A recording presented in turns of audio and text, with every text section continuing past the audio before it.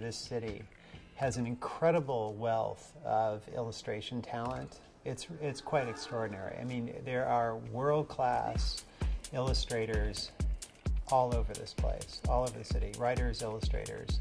And we've been able to tap in to some of that talent and actually bring it here.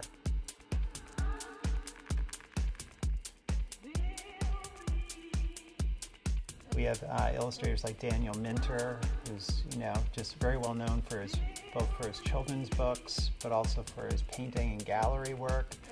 We have Jamie Hogan, who is a wonderful children's book illustrator as well. She also has done a lot of editorial work.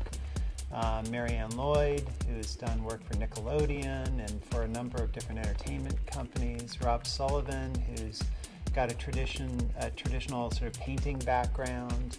The instructors that we've gathered here are, I keep on getting surprised every day when I realize that they're as big as they are, and that kind of experience being brought to us is fantastic.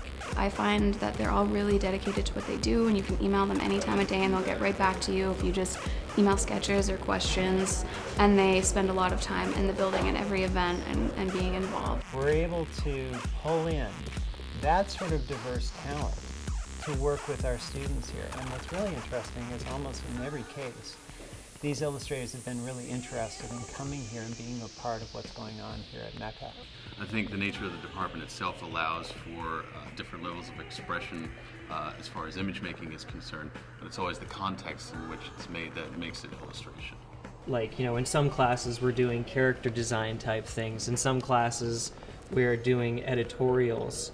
In some classes we are making maps. Everyone's just really welcoming, and it's so small that you can get a chance to know everyone and everyone's work, which is really awesome. Students really respond to that, and they don't feel like they're just kind of part of an audience and you're sort of speaking in generalities. I think you can get really specific really quickly, and the benefits are very immediate. I really want to do children's books, and I have a few teachers who have published many children's books, and it's really important to have their experience and their advice doing that.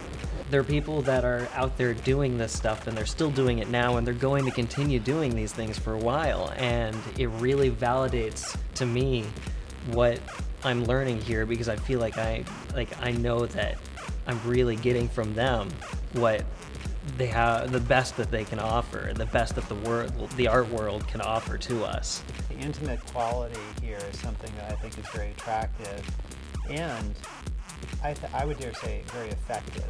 We're able to really sort of sit down, assess what the core competencies are of our students, balance that with what their drive is and what their personal style is, where their desire is relative to illustration, and help guide them towards creating, a professional grade portfolio that will allow them to find work when they leave here.